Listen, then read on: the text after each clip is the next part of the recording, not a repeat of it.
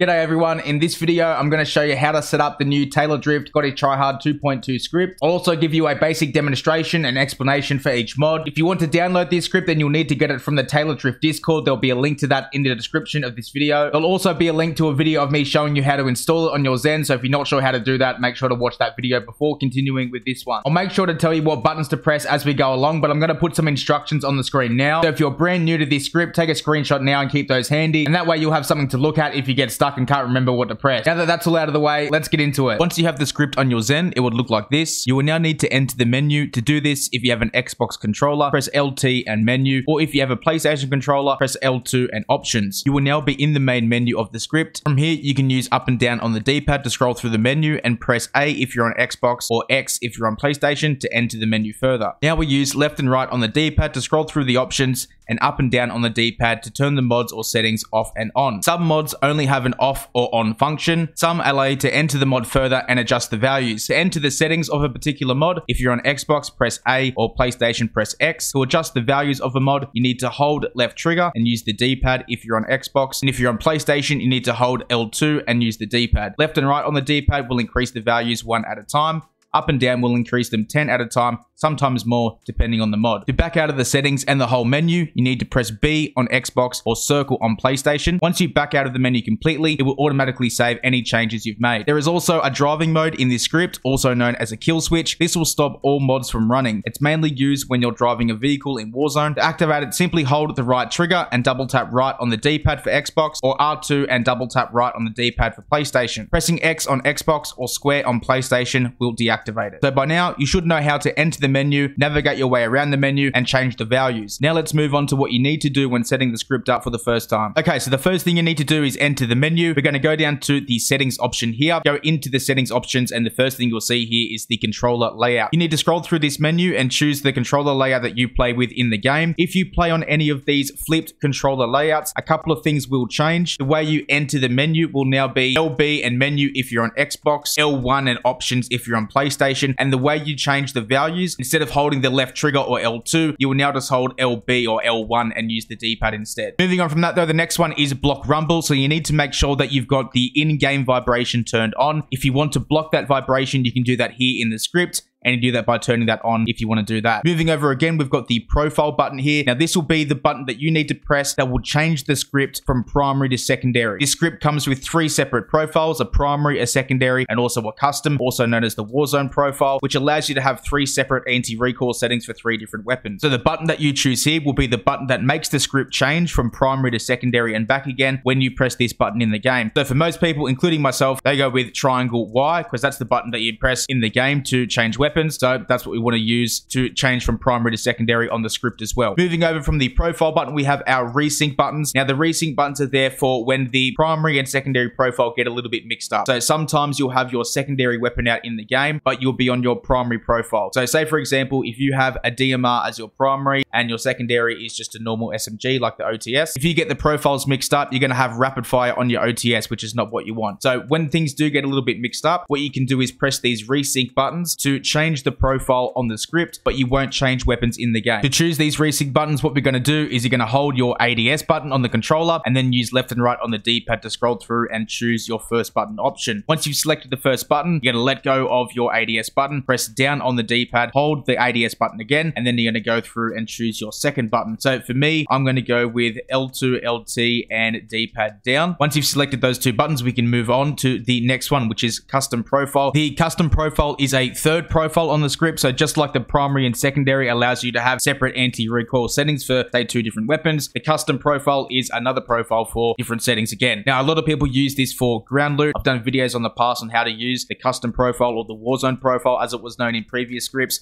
for ground loot. To set these up, all we're going to do is use the exact same method we just used to select our resync buttons to select these custom profile buttons here. So go through and choose yours now. I've gone with R3/RS and D-pad down. You don't have to copy these exactly. Choose whatever's comfortable for you. Once you're done selecting those, we're back to the start here. So we're going to press B or circle to come back to the main menu. And we're now going to come down to the quick toggle section here. In this quick toggle section, you'll find a few different mods that you can make quick toggles for. The quick toggles will allow you to quickly turn one of these mods off or on without having to come into the menu. I like to always have one set up for rapid fire. I'm going to do that now. I'm going to set mine for L2, LT, and D-pad up. Again, you don't have to copy these. This is just what I like to do. Do whatever's comfortable for you. But I do suggest having your rapid fire on a quick toggle. If you do want to set one up for strafe shot or prone shot, then go ahead and do that. But I'm not going to do that now. Jump shot neither. But again, that's all up to you. Handgun mode. This is new. When you activate it, it's mainly for when you start a game of Warzone and you have your pistol. The handgun mode has its own separate anti-recoil setting and also will automatically turn rapid fire on. So that way, when you start your game of Warzone, you can press your handgun mode quick toggle buttons and that will give you different anti-recoil and rapid fire on for that starting pistol that you get. So if you want to set up a quick toggle for handgun mode, go ahead and do that now. And then after that, we've got on the fly recoil. So on the fly recoil, again, pretty self-explanatory, but it means you'll be able to adjust your anti-recoil values without having to come into the menu each time. Now to do this, you're going to have to hold the ADS button and press a certain button. One button to turn the value up and one button to turn the value down. What buttons you press for that is up to you and you're going to choose those here. So to select those buttons, we're going to use the exact same method that we've been using this entire time to select our resync buttons, our custom profile buttons. I think you get the point. There is another quick toggle selection here for shapeshifter. This will change your aim assist shape. Just like how on the fly recoil works, you can change your anti-recoil values on the fly. This will allow you to change your aim assist shape on the fly as well. So if you want to go through and choose buttons for that, then go ahead and do that, but I'm going to leave them blank. After that, you can press B or circle and back out and come back to the main menu. And we're going to scroll up to the mod menu part here. And now we're going to start going through and looking at which mods we want to use. So firstly, I'm going to go through and just give a basic explanation of what each of the mods are. Then I'll jump into a private lobby and go through and show you how they work. All right, so the first two mods that you'll come to are anti-recoil. We've got the two basic ones here, Rumble anti-recoil, which works off the in-game vibration. And then we have Legacy anti-recoil, which is an even more basic anti-recoil that just activates as soon as you press your shoot button. So when you come into the options here, you can adjust these. Like I mentioned earlier, the higher you put the number, the more the Zen will tell your console or PC that you're pulling down on the right stick to control the recoil. The V stands for vertical. There's also H for horizontal, so this is left and right. If the weapon's recoil goes to the right, you're going to move these values to the left. And if the weapon's recoil goes to the left, you're going to move these horizontal values to the right. Now, another thing with the vertical, if you do play inverted, all you need to do is put these into the minus instead. So that's it for these two, just two basic anti-recoil mods. The next one is another anti-recoil mod, but it's more in-depth. This one is progressive anti-recoil. You only need to have one on at a time. Now with progressive, there's a few more options in here. As you can see, it's not just the vertical strength and the horizontal strength. There is a few more here to choose from. The progressive anti-recoil is an anti-recoil mod that you can make change its strength over a certain amount of time. I have made a full video about progressive anti-recoil in the past, which I'll make sure to leave a link to in the description. So if you want to go and watch that and get a much more detailed explanation of how it works, then click on the link and go and watch that one. But this is just a more advanced anti-recoil. Like I said, you can change the anti-recoil strength over time. So we've got vertical start, vertical end, and the time. So as an example, if I put the vertical start on 20, vertical end on 10, and the vertical time on 1000, which stands for 1 second. This means that when I start shooting in the game, the vertical start strength of 20 is applied for 1 second, and then it will change to the vertical end value of 10 until you stop shooting. Now, this is to be used when you get weapons like the XM4 in Warzone. Now, when you first shoot the weapon, it kicks up quite a fair bit, but then after the first 20 rounds or so, the recoil smooths out. So with an anti-recoil mod like progressive, you can make it so the anti-recoil mod is a bit stronger at the start when you first fire the weapon, and then the anti-recoil gets a little bit weaker towards the end when the weapon's recoil isn't as strong. After the anti-recoil section, we move into the aim assist parts here. I'm not going to go into extreme detail about all of these because this video is already going to go for long enough, but I have made videos in the past about how the Taylordrift aim assist works. So there will be a link to that as well in the description of this if you want to see a much more detailed explanation of how the aim assist stuff works, and make sure to go and watch that. But just to give you a very basic rundown now, the aim assist stuff is all made just to manipulate the in-game aim assist. The in-game aim assist all depends on certain movements and that sort of thing, and all these aim assist mods are built around manipulating that in some way, shape, or form. Now, going in here, there's a few different options you can go through. Again, I'm not going to go through extreme detail because I've done it in separate videos that take long enough, but this is all the aim assist stuff. Now, the thing is that when people see this, they start overthinking and they start thinking, oh, what do I need to do? How do I get the best and the very stickiest aim assist settings that are completely possible with this? And look, the thing is, if you're thinking like that, you're thinking completely wrong about the aim assist mods that come with the Cronus Zen or that are just in this script in general. I promise you, you can come in here, you can turn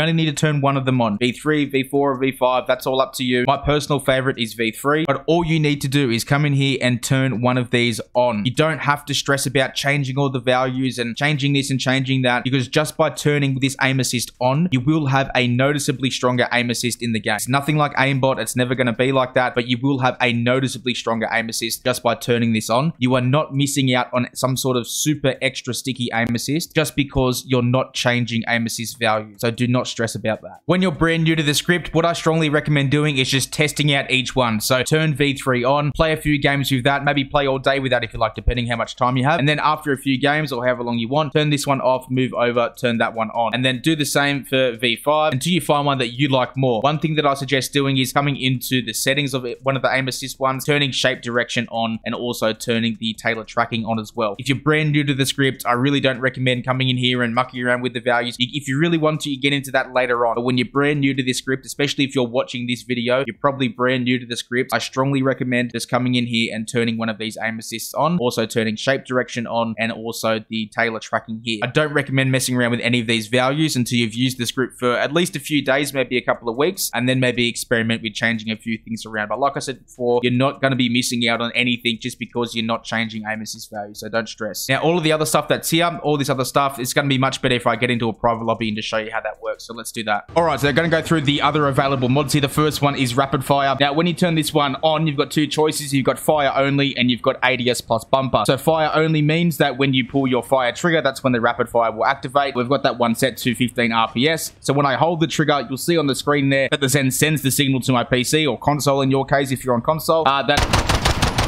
I'm pulling that trigger quite quickly, which gives you that rapid fire effect. So this is good for pistols, shotguns, anything that you need to keep tapping the trigger for to make it keep shooting. That's what the rapid fire is for. It's not going to make the weapon shoot any faster than what the game allows it to. Now, the other option in here, which is the ADS plus bumper, this means you can have rapid fire on, but when you aim down your sight and press the normal shoot trigger, there's no rapid fire. You still need to tap it to get it to shoot like that. However, with the ADS plus bumper option, if you aim down your sight and press your right bumper, again, on trigger, it's just one. If I pull my right bumper, or R1 if I was on a PlayStation controller, that's when rapid fire activates. So that's the difference between the ADS bumper rapid fire and the fire only. Now, moving over, we've got Strafe Shot. Now, this means that it'll automatically make my operator strafe. Once I start shooting, we'll change over here. And when I start shooting, you'll see...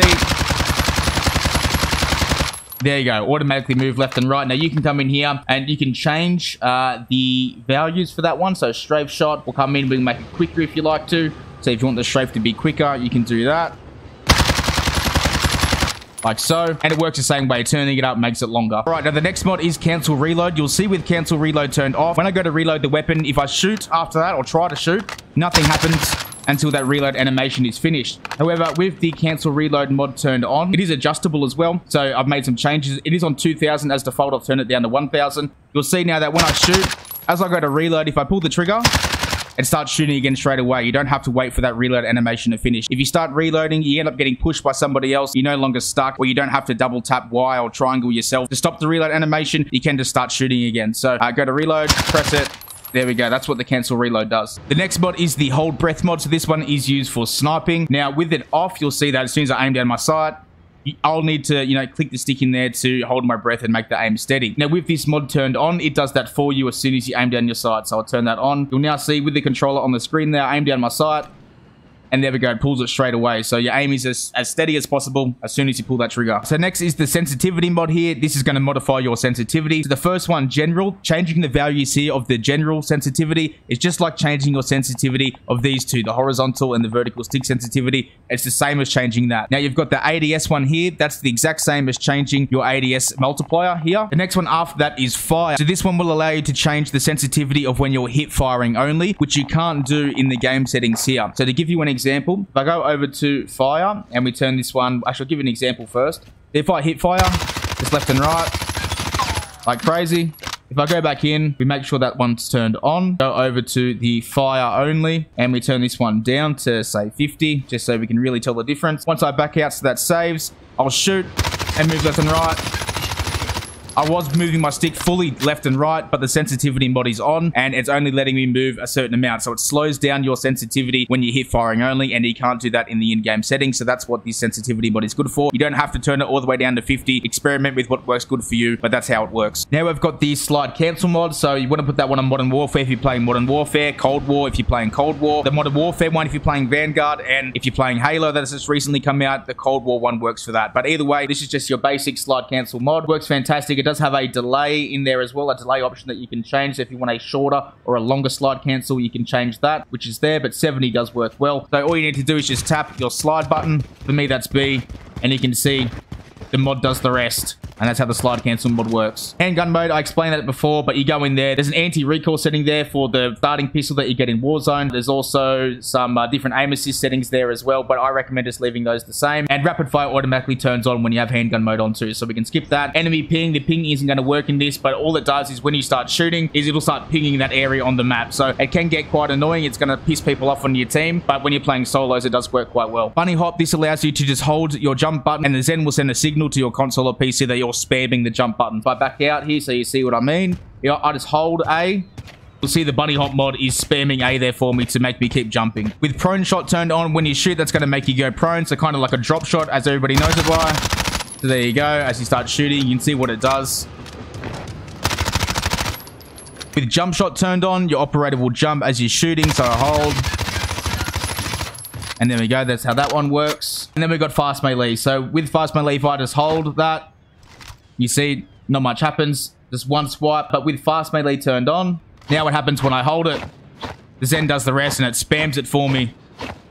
And they'll throw punches as quick as possible. After fast melee, we're back to the start of anti-recoil. We're not going to go into anti-recoil stuff, but you just, turn these values up if the recoil goes up, and you turn them down if the recoil goes down. And it's much better to work it out shooting at people. So either do that in a plunder mat or do it against bots if you got multiplayer. But I've done videos before on how to work out the rumble anti-recoil stuff. Again, this video is going for long enough. I'm not going to get into it now, but it's extremely easy. You're just going to turn this value up if the recoil goes up and down if the recoil goes down. And there we go. So that's everything I wanted to go through for this video. If you want to see more about setting up anti-recoil for this script, then go and watch literally any video that I've made in the past about any Warzone weapon, any Vanguard weapon, and using a Taylordrift Scottish Try Hard script. It doesn't have to be this version, because in the previous Scottish Try Hard versions, Rumble Anti-Recoil was still in there, and it worked the exact same way as it does in this one. I will be using this script in Rumble Anti-Recoil in the future, so any videos that come out then where I'm talking about a no recoil sort of weapon or setting up a weapon so it beams, I'll most likely be using Rumble Anti-Recoil and show you just how easy it is. But I wouldn't be sitting here saying, it's this easy this many times if it wasn't. But by now you should know how to enter the menu, navigate your way around the menu, change the values. If you're brand new to the script, you're pretty much going to be set up and good to go. You've got your controller layout set up. We've got some quick toggle set up. We've got the Warzone profile set up, or custom profile as it's known now. Any of the other mods, that's all up to you. Remember, like I said, you don't have to overthink the aim assist stuff. Choose one, turn some of the stuff on, and go and have some fun with the script. Now, if you do have any questions in regards to this script or any questions about the Zen, feel free to ask those in the comments. Cheers for watching, and I'll see you next time.